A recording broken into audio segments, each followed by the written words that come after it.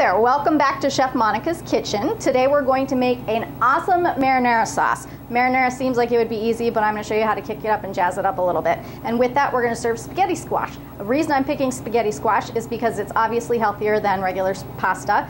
It's gluten-free, it's got super great nutritious value, and additionally it's vegetarian, so that's a win-win-win for everybody. And then we're going to throw some shrimp on there, so I'll show you how to jazz that up.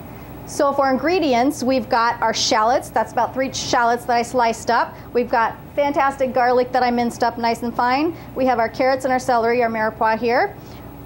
Green peppers. I love to use green peppers in here to really brighten up the flavor a little bit. Mushrooms. Mushrooms are our umami component. Umami is the 5th taste. There's sweet, sour, salty, and bitter, and the 5th one is umami. And it's basically, the best way to describe it is bacon, so a sort of meaty flavor. And then we've got our fresh herbs over here. We've got parsley, cilantro, basil, and sage. And then, of course, our tomatoes. I'm going to show you how to peel and seed these guys here. For the spices, we got fresh cracked pepper. I have your smoked paprika, nutmeg, herb de Provence, and these are the chili flakes. Salt, of course. We have a little olive oil and got to add a little booze, a little wine.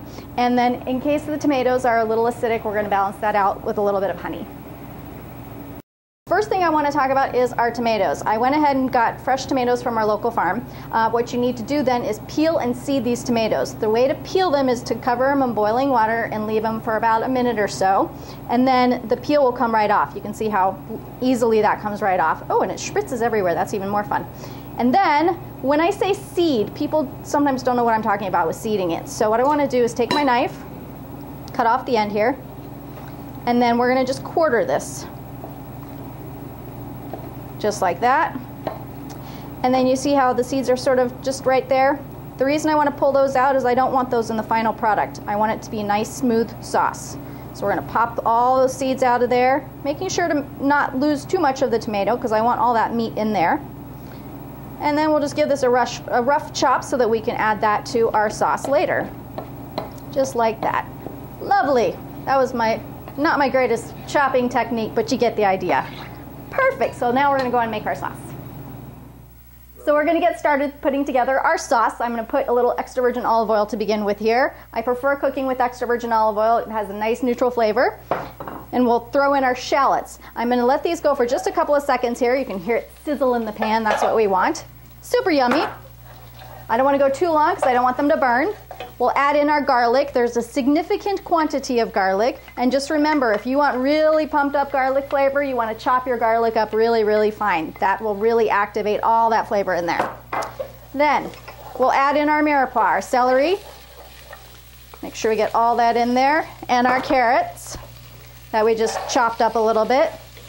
So we're building flavor. We're layering flavors here. We'll add in additionally our bell pepper that I chopped up there.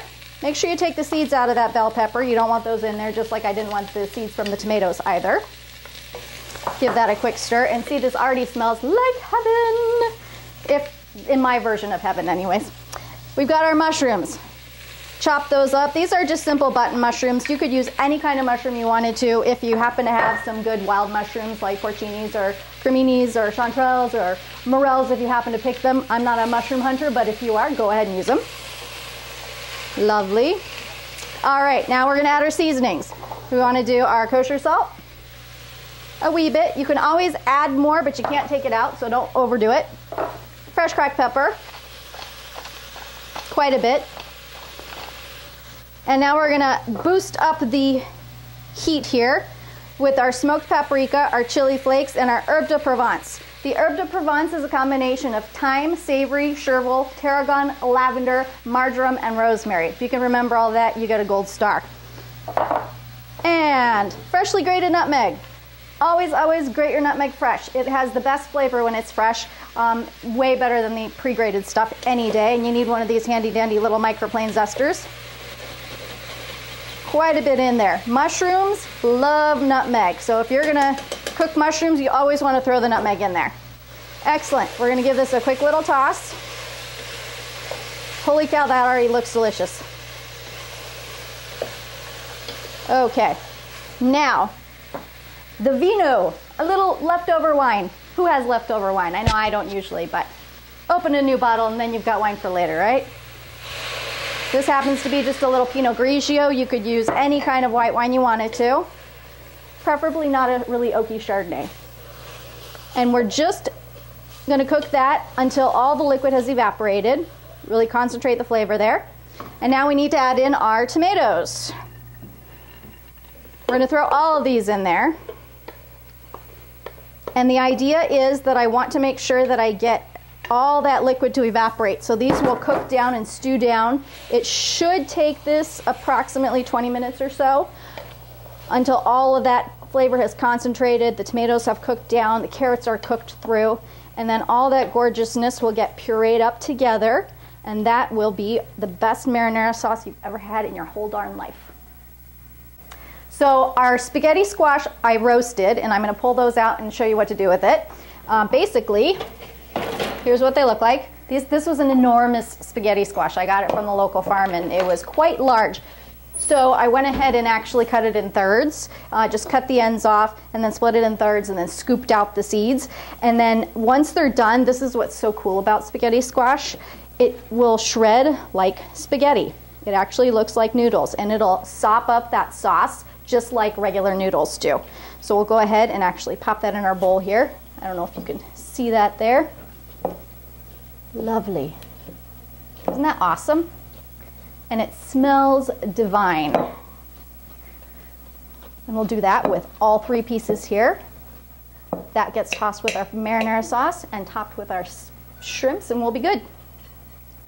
So for the shrimp, make sure you buy peeled and deveined shrimp, because peeling and deveining shrimps is a huge pain in the butt. So these are already thawed, and make sure you buy them frozen. Unless you live near a body of water where they're actually getting them fresh, you're better off thawing them when you're ready for them and buying them frozen when they were flash frozen. And I'm going to season these fairly simply. A little bit of kosher salt, fresh cracked pepper, and then I'm going to actually put a little bit of Ras El Hanout spice, which is the Moroccan spice blend. Literally translates to top of the shop, and it has like 44 different spices in it. I love a Ras El Hanout on my seafood and also on chicken, so this is a great time to utilize that spice. And then these cook super fast. A little bit of olive oil in the pan. Make sure you get that pan up and hot here. And those literally will cook up in probably 2 or 3 minutes or so. Minute or 2 per side, that's it. And I'm going to deglaze them with just a little bit of white wine. That is going to lend a little acidity. It'll scrape off all those good bits off the bottom of the pan, and it'll also kind of finish cooking them off, because an acid will always cook off your protein. Pop these puppies in there. Should be scorching hot. There they are. Lovely.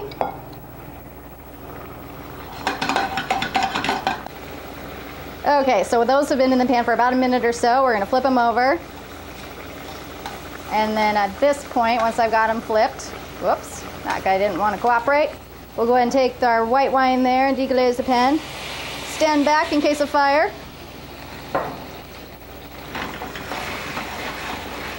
Lovely. And that just glistens up there. Finish them off, and those are ready to go onto our spaghetti squash. That's it. Turn it off. So this is now done, and it's thickened up really nicely. We want to finish it off with our fresh herbs, and you want to put those in at the very end so that they don't cook. You want them just to brighten up the flavor in the end. Pop all those in there, stir them in, and of course, like I said, we're going to add some honey in there to balance out the acidity. Oftentimes you'll see restaurants will put in sugar, but I prefer honey. It's a natural sweetener, and plus I get honey from a local organic farm, and I know that their honeybees are feeding off of really good quality flowers, so perfect. Now we're going to turn this puppy off. Time to puree it all together. Are you ready? This is my big bad immersion blender. It's bigger than I am, and it's badder than I am, so we're going to pop this puppy in here. And I'm still figuring out how to use it. Woohoo!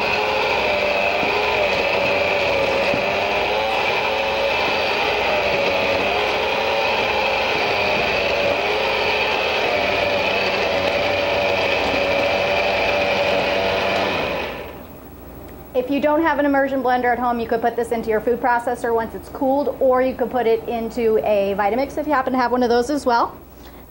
Otherwise, Immersion blender works great because you can do this while it's hot, which is better. Perfect, we're gonna go ahead and toss this all together. I'll show you the final product. Alrighty, so we're gonna take some of our spaghetti squash here. Just a nice little helping in the center of our plate. Might as well make it look pretty. And since it's so healthy for us, we can have a bigger serving. That's what I'm saying. That's my theory anyways. And then we'll take our wonderful pasta sauce. Just add a little of that on top here. Yum. That smells like heaven. And then we'll grab our little shrimps. This is the Hungry Man version, Hungry Man portion. We're gonna give you not 1, not 2, not 3, not 4, not 5, but 6 shrimps to eat. Beautiful. And then I wanna hit this with some freshly grated Parmesan. Really good quality Parmesan. Awesome. Tell me that doesn't look delicious. Tell me you don't want to eat it, because you'd be lying. I'm going to give it a quick taste because it's chef's prerogative. A little of the squash, a little of the parm, a little of the sauce, a little shrimp. That is a huge bite. I don't know if I can eat that much, but we'll try.